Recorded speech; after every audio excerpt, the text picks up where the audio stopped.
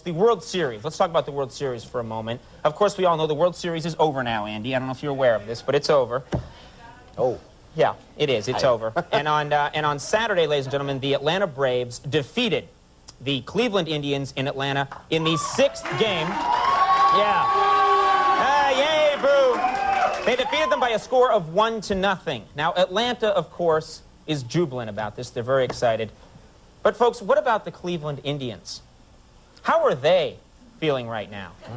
I mean, come on, let's talk about this for a second. They lost the World Series. Plus, it's a Monday, you know, which is, that's depressing, too. Right. They got both those things. Sure. So anyway, I thought they must be pretty downhearted right now. And I thought, Andy, why don't you and I do something to try and lift their spirits? Okay. I mean, you know, try and do something good with this show. Yeah, besides Baby Monkey. Exactly, Right. Besides that. So right now, ladies and gentlemen, we're going to do a little segment we like to call Cheer Up the Cleveland Indians.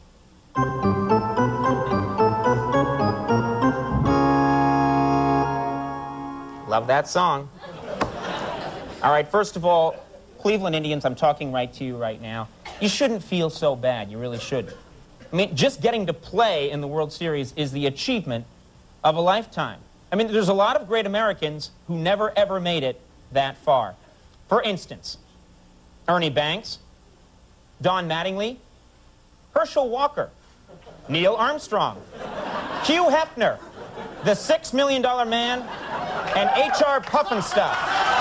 These people never got that far. And besides, what were you really competing for anyway? Think about it. The World Series ring? I mean, I'll tell you something, folks. We got a hold of this year's edition of the World Series ring. It really isn't all that great. Take a look. It's really kind of... It's just... This is what all the fuss is here. Yeah, and look. It's stale. Nothing's... Hey! Don't toss that around. You could have saved a little for me. It's on the floor. Yeah, I'll get it later. The monkey will get it. The monkey will get it. All right, now, folks, with the strike and everything else that's been going on in the news, we actually found out, we went out and found out, and this should be heartening to you, Cleveland Indians, that no one even cares about the series in the first place. Let's take a look. Did you see the World Series on Saturday? No. Actually, it was a non-event for me. That's this guy. He's the baseball buff. Did you get a chance to see the series on Saturday? No, I stopped watching when the Mariners lost. To tell you the truth, I really don't follow baseball that much. No one cares. Don't feel bad. You shouldn't feel bad. Now, some of you on the Indians are probably really upset about the endorsement deals that you're going to miss out on because you didn't win the World Series. But, folks, Americans love the underdog, and there are a whole lot of new product lines tailor-made for spokesmen such as yourselves. Take a look. For example, the Ford runner-up, B. Then, of course, there's Nestle's new failure bar. Plus, you guys will be on the cover of Let Your City Down magazine. So, Ford runner-up is a good car. That's right.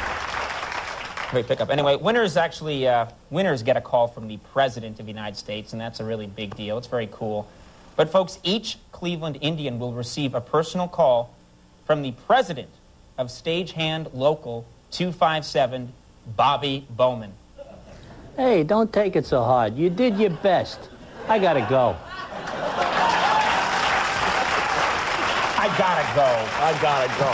Where they gotta go?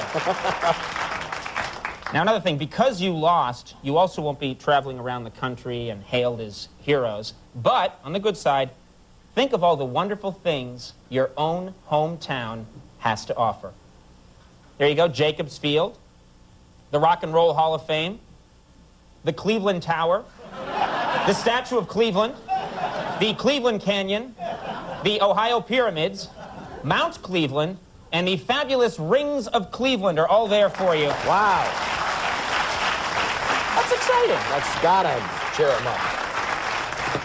Now, if all this wasn't enough to cheer you up, we've actually taken the trouble to change the lyrics of Take Me Out to the Ball Game so that it more accurately reflects how the fans feel about you, the Cleveland Indians, right about now. Enjoy.